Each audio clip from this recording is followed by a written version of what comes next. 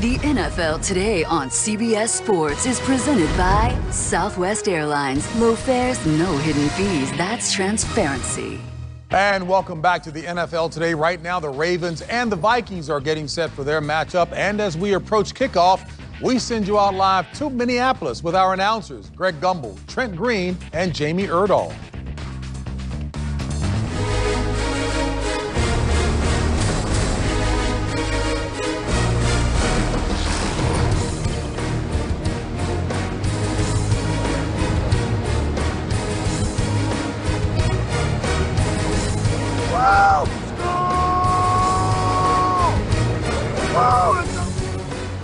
Greg Gumbel along with Trent Green. Jamie Erdahl will be with us along the sideline today.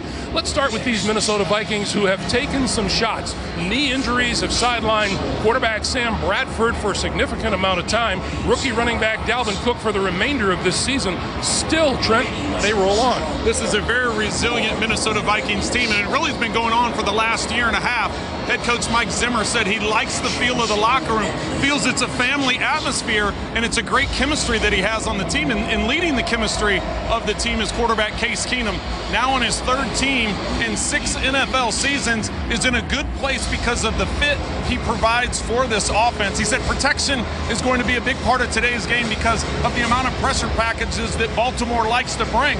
When he does have time, his main target is wide receiver Adam Thielen. Thielen putting together an outstanding season. You can see the numbers there.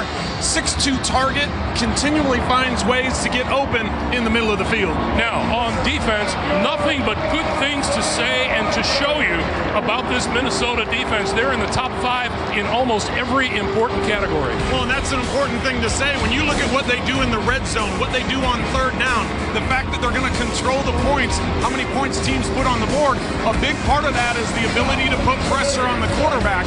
And that starts with number 4 in the National Football League, Everson Griffin. He's got 7 sacks on the season. They line him up in a wide 9 technique, which means you get way to the outside that tackle. You see the speed rush coming off the side, the sack strip.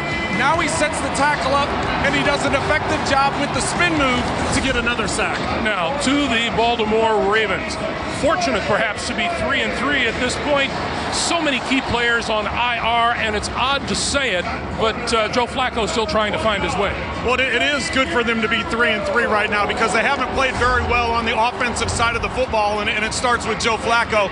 Missed the majority of preseason, majority of the training camp because of dealing with a back injury. 2 weeks ago against Oakland, he looked like the old Joe Flacco, getting the ball up the field, throwing deep passes to Mike Wallace. But who's going to be the guy for him to throw to today? So many injuries. Coaches and players don't want to talk about injuries, but there's no way you can get away from the fact 3 of his main receivers are out of today's game. And Trent, for Baltimore, a defense that could use a boost is going to get some boost today. It's very important that they're getting defensive tackle Brandon Williams back at 340 pounds. He mans the interior part of that defense. He creates the lanes for C.J. Mosley to make those tackles, those league-leading tackles. It also helps because you get one-on-one on the outside when you've got the fact that guys have to concern themselves with Brandon Williams. All right, Trent, time for the Home Depot Do Project Smarter. Well, the smart thing for Baltimore is get running back Alex Collins going. It's going to be tough today going against the number 3 rush defense in the National Football League. And for the Minnesota Vikings, Harrison Smith is a sideline-to-sideline, do-everything safety for these Minnesota Vikings. Additionally, for the Vikings, they need Jerick McKinnon, who's averaging 4.5 yards a carry, to have a good day and continue to keep feeding him. And for the Ravens, you have to take some shots. The win 2 weeks ago against Oakland, big throws down the field to Mike Wallace.